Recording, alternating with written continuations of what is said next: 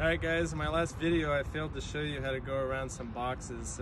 You'll find that there are a lot of rectangular square boxes like this around grass areas where the irrigation and electrical boxes are.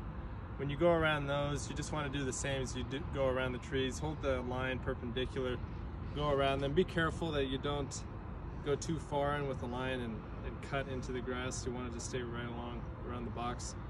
When it comes to one like these, however, you have to treat them a little bit differently because of how small they are and they're circular. You can't go around holding the weed whacker perpendicular to the ground. You're going to have to cut it a little differently, and I'll show you how to do that now. You're going to want to hold it, I guess, at a slight angle like this, and go around just to get rid of any grass that's kind of poking out that doesn't look good. So I'm going to start it up and show you now how to do it. Once again, you want to hold it, you want to put it at a slight angle and give it a light touch. Once again, you want the edge of the line of the weed whacker just to be touching it enough to cut.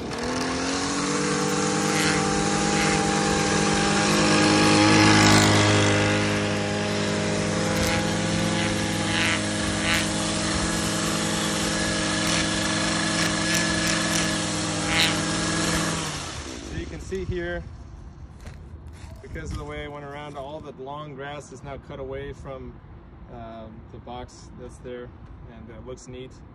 It takes some practice to do that, but like I said, going around this way would be difficult, if not impossible, in some of the smaller boxes we have on their grass. So thanks, and once again, I hope that's helpful.